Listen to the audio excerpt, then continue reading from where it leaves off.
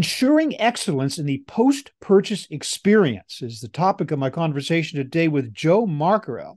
He is Vice President and Assistant General Manager of Inmar Post-Purchase Solutions. Hi, Joe.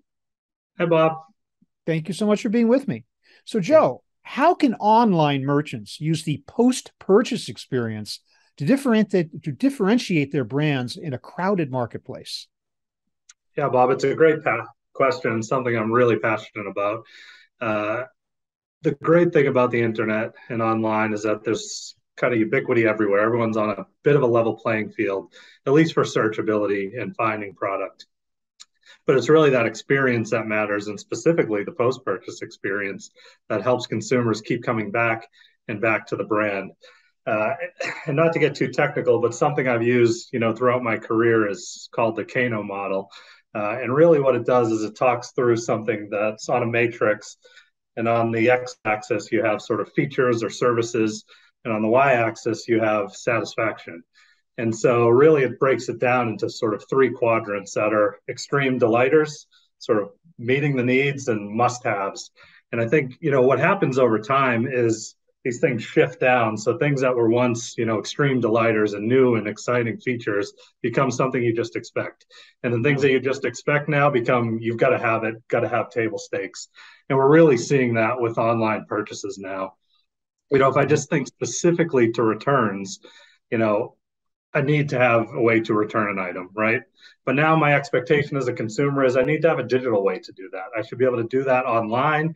I should be able to do that very easily. I should be able to print a label at home and get my package back to where it needs to go and get statuses on my refund. And then if I think about the extreme example, the people that are doing, great things, it's package-free, label-free returns. It's letting me keep my return because they know I'm a trusted consumer.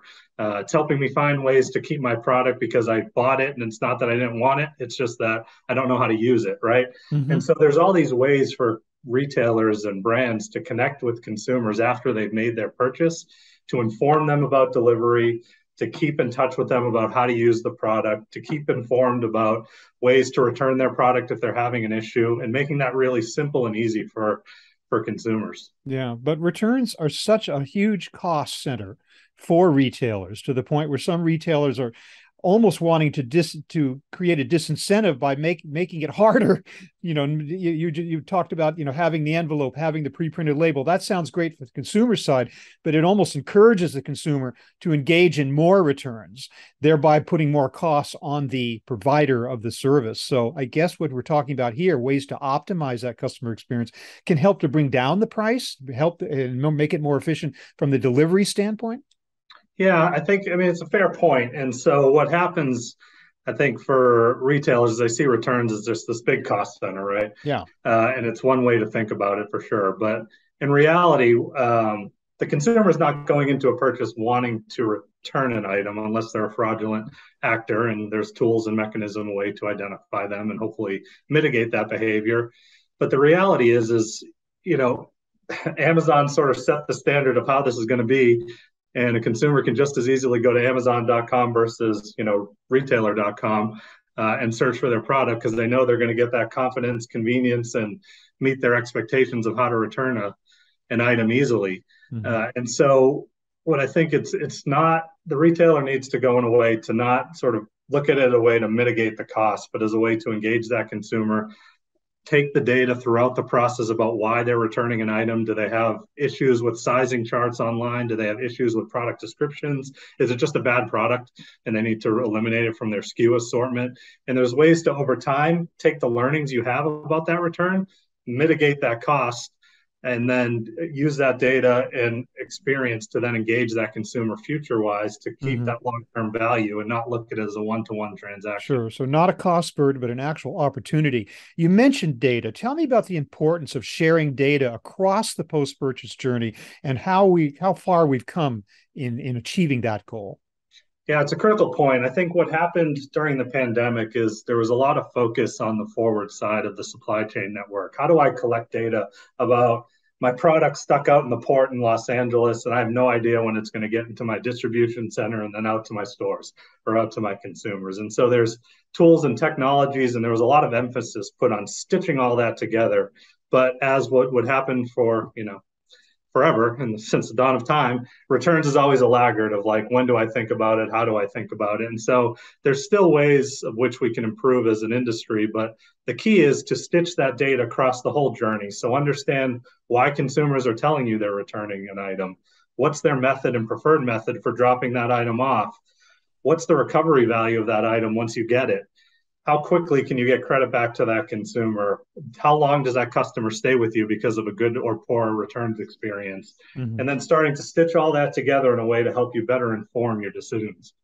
Yeah. And at the base of all this, as you're suggesting today, visibility of information so the customer, not only in the forward delivery, we all like to see exactly where our package is every minute as it comes toward us, visibility on the return side too, like just as important, right?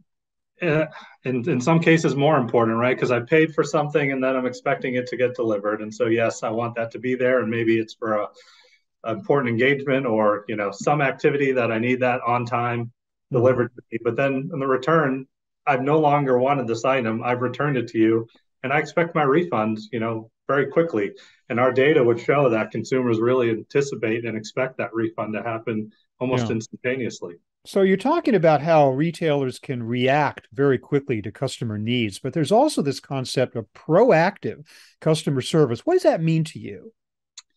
Yeah, so, I think when I think post-purchase, again, it's really on that full life cycle after I've clicked buy.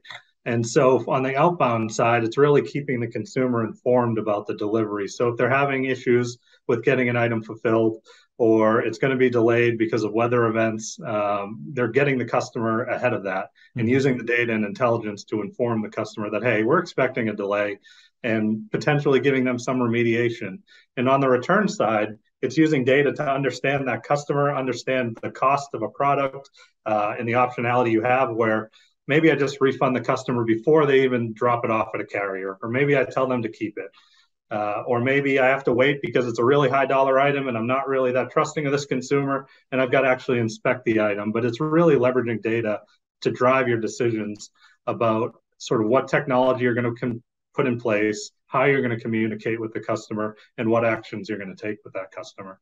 But the pressure on the deliverer, on the retailer never stops because, as you point out yourself, Joe, what might be a delightful thing that gives a company a competitive advantage later on turns into table stakes. That's it's exactly like, right. ho hum, of course you're giving us that. No big deal. What have you done for us lately? So this just goes on, right? It does. Yeah. Well, thanks so much, Joe, for kind of painting this picture for us of the proactive post-purchase experience for customers and how they how retailers are answering the call to provide that kind of service excellence. I do want to take a moment, though, to ask you about Inmar post-purchase solutions and how you guys are addressing the needs of shoppers, merchants, and carriers today. Yeah, I appreciate that. And so Inmar has been around for 30 plus years in the return space, and we've been an expert in, physical handling and processing of returns, keeping 99% of items that we get out of landfill, helping on the secondary market, getting items back into stock, and really, as we talked about, sort of reducing the overall cost of a return. And then recently we announced a joint venture with Dawdle, who's a UK-based company, but is a global leader in pickup and drop-off technology. And really what we've tried to do is couple the expertise of the digital and physical into Inmar post-purchase solutions, which is allowing brands and retailers, new, exciting, convenient options for consumers when they return an item, when they get an item delivered, and how they want to do that, as well as, mitigating the overall cost of a return through the Inmar experience.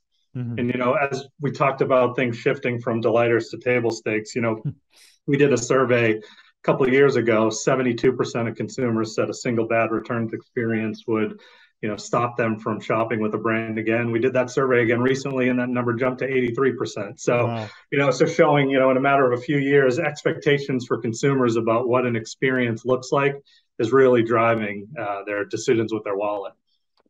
Joe Marcarell of Inmar Post-Purchase Solutions, thanks so much for talking to us today about how the post-purchase experience can achieve competitive advantage for brands in a very crowded marketplace. Thanks very much for your time. Thank you, Bob.